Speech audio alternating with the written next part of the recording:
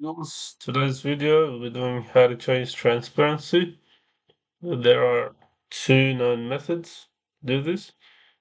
You can click on the file and then right click it, go to properties and change the transparency here.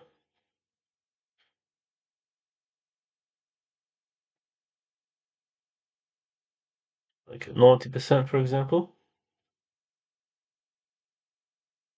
And the other method is by level.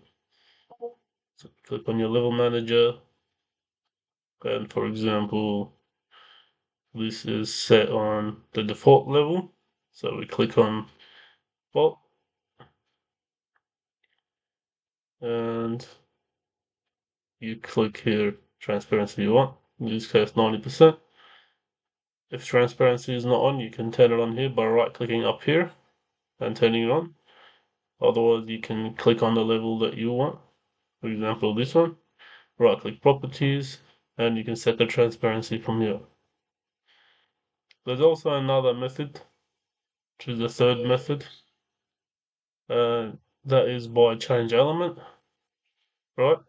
So you go to your home tab and you click here, change element attributes, untick all these because you don't necessarily want to change the level or the color or the style.